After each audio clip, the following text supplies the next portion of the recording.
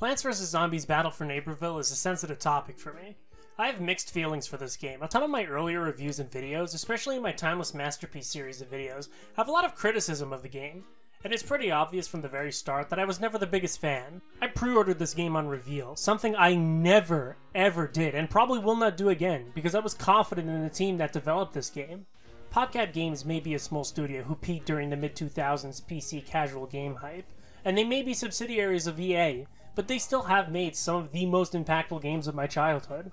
Simple games like Zuma and the Peggle series sucked hours from my stupid childhood on my mom's crusty Dell laptop.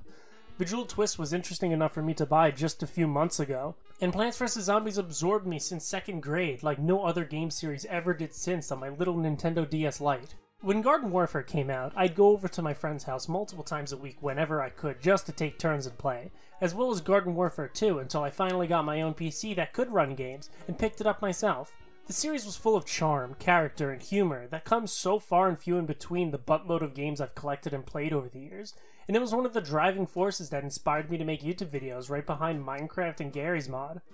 Battle for Neighborville, to put it short. Hey, this is Editing Drako. I don't know what I was saying when I said short. Gives and takes from Garden Warfare and its masterpiece sequel. One of the biggest additions Battle for Neighborville added was its single-player open areas, and these are personally the crowning jewels of this game, and perfectly depict everything that made this series so special and charming to me. 4 open areas, 2 for plants, and 2 for zombies, filled with characters, challenges, collectibles, bosses. It's basically all I could have ever asked for from a single-player game from a Plants vs. Zombies shooter, with a massive amount of love and attention to detail, added in every nook and cranny. Maps like Town Center connect multiplayer maps into one unison area, and there's clever details sprinkled everywhere that really didn't need to be there if someone hadn't thought of it themselves. You can see the Thunderdome, the multiplayer arena map used for the Battle Arena game mode, in the background high on a hill. You can see the entrance to Weirding Woods off of the Dock and Pressure Piers. The spawn for the Plants campaign in Town Center has a miniature replication of the yard from the original Plants vs. Zombies, with 5 rows and 5 lawnmowers at the end of each. It's a tremendous effort to put into a single-player campaign in your shooter largely known for its multiplayer gameplay, so it's charming to say the least. Collectibles are sprouted everywhere, as well as miniature missions and quests to follow outside of the main story. Golden gnomes are scattered everywhere, some in incredibly funny and clever places, others requiring platforming or puzzle solving to obtain. These came back from Garden Warfare 2's backyard, and collecting each and every single one was an absolute blast. Getting every single one unlocks 2 chests with a crap ton of coins, and customizations to your kill screen, which are pretty neat. This is one of the first times in the series that humans are depicted, outside of Crazy Dave of course, and technically that Facebook game that got pulled down and I never got to play. A human hiding in his home with the zombie outbreak asks you to hunt down and find 10 exercise tapes for him to work out during the lockdown. Ironic. This also begs the question, how did the plants become sentient if the humans are around to see them? Do humans really know that the plants exist then? Where did the zombies come from? If the outbreak happened canonically recently, why are ancient civilizations depicting zombies instead of humans? The questions become more elaborate. I'll need to resort to the lore books for this one. Among all these collectibles are the elusive diamond gnomes. Similar to the gold gnomes, but far harder to find and even harder to obtain, these are usually locked behind puzzles or trials to overcome. The first I came across was a puzzle requiring you to rotate pieces to make a shadow of an icon relevant to the series. I tried for hours and couldn't get past the second one. When you do complete it, the original Plants vs. Zombies 1 jingle plays for when you complete a level, and it put a massive smile on my face. And look at me, mate. I don't smile. The game and campaign especially is filled with the humor that makes the series so entertaining. Someone stuck at the bottom of a well asks you to find a crystal dog statue, and when you find it and give it to him, he smashes it. As a zombie, you diss a giant pickle, then cover it in orange juice to get rid of the pickle brine, and it fucking explodes. Each and every crevice of this game is just filled with lighthearted humors and puns everywhere, and it just made me smile or even chuckle in more than a few places. Average white person. In Town Center, you can fight an elusive foe named Fantastico. There's genuinely an impressive amount of content to satisfy the Plants vs. Zombies itch in the campaign alone, that for how cheap it goes on sale, it's pretty much worth that price alone. The game even includes new classes. Not just the Snapdragon and the Acorn and the Space Cadet and the 80s action hero, but 3 more were added through updates, with a 4th planned but unfortunately cancelled with the game being cancelled.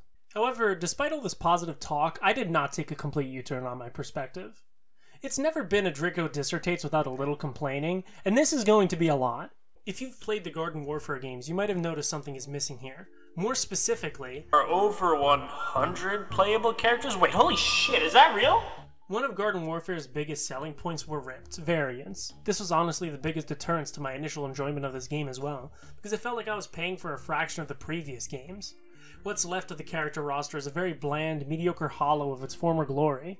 Variants were a form of motivation for playing, grinding out those coins to unlock incredibly unique characters one after the other, with so many in store for you to collect. But with no reason to play outside of unlocking randomly rolled cosmetics, it doesn't really give the same level of excitement as running to the sticker shop to get a new character. Or get multiple cosmetics for one pack. Oh my god, this is the most boring crap ever. It takes 2 to 3 games to build up this much currency, and you can roll it and just get a stupid symbol for your kill screen. It's so boring. It's such a waste of time. And with no consumable items like potted plants or zombies anymore, this and a machine that will literally feed you experience for a coin fee doesn't really give you all the reason to play once you've hit that initial burnout.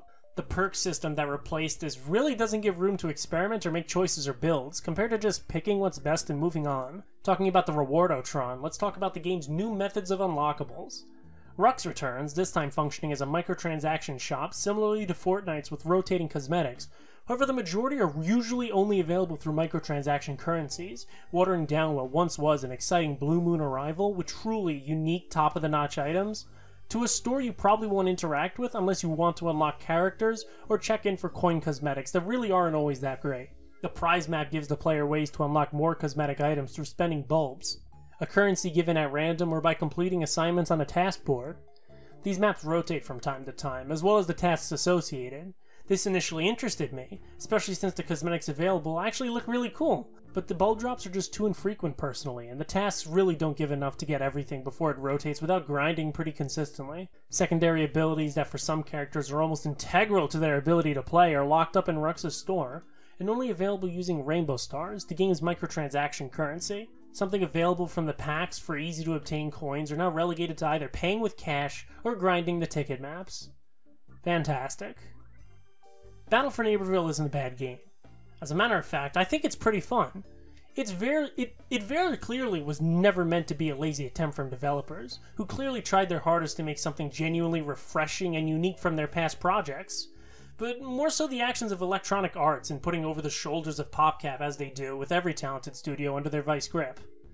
Supposedly, the game was meant to be EA's new multiplayer online service, meant to be continuously updated to keep a constant player base, akin to Destiny 2.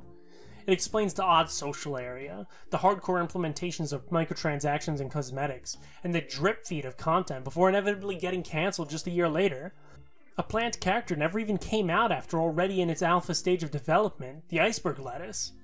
The game is entertaining, but still disappointing to the people who remember the masterful gameplay of Garden Warfare 1 or 2, and it's upsetting to see such a loss for PopCap Games. Potentially one of its first since its earliest successes.